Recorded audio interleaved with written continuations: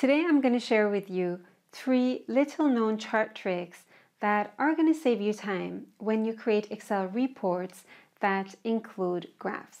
Now I'm curious, do you know all 3?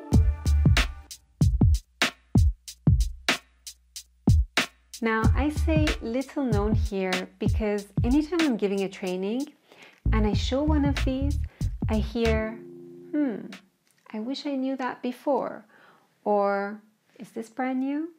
Now none of these are brand new, but they're not that easy to find either.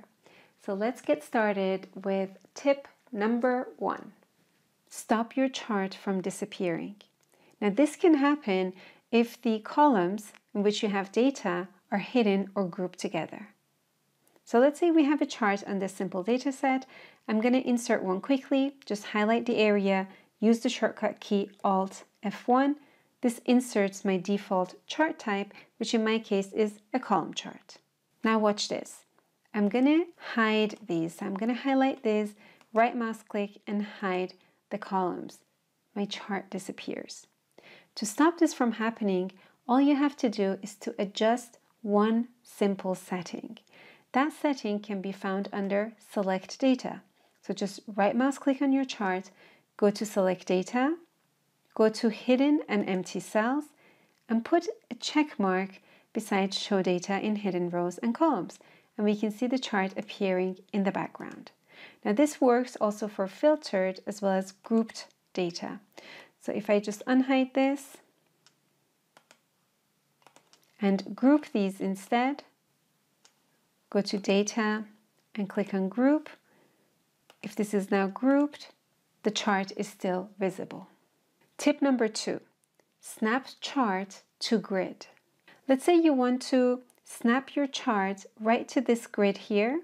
It can be a little bit difficult to find the exact position with the mouse.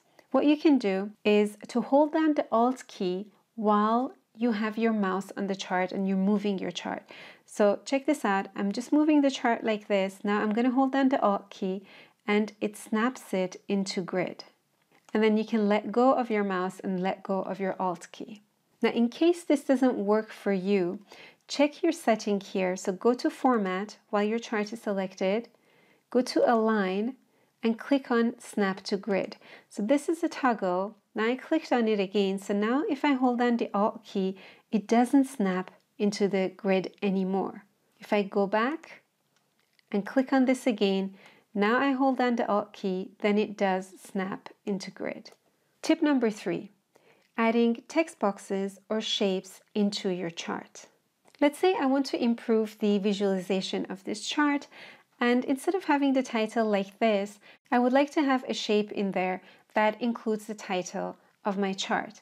So if I would just insert any shape by going to Insert, Shapes, and clicking on this rectangle here and just drawing it out here, what happens is that Excel inserts just another shape on top of this, but they are 2 independent shapes.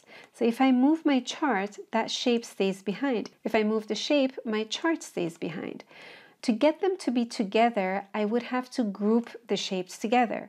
And you can do that by clicking on your shape and then holding that Control, clicking on the chart, right mouse click, and grouping them together.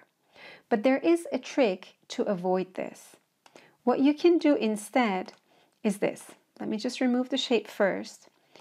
I'm going to remove the title from here as well. It's important that you first click on your chart before you insert the shape. This way, Excel includes it as a part of your chart. So you don't have to group them together anymore. So check this out. This is now highlighted. I'm going to go to Insert, Shapes, and select my rectangle shape and insert it here. Okay, I'm just going to expand this a little bit. Just bring this down. So now check this out. I'm just going to click away. I'm going to click on the chart and I'm going to move the chart and the shape comes with it automatically. If I click here and move it, my chart moves with it as well, right? So they are seen as one shape. Now I can update the settings for this shape. I'm just going to click on this, go to Format, remove the shape outline, change the shape fill, And I'm going to add text to it by going to the formula bar here, typing in equals and referencing my cell.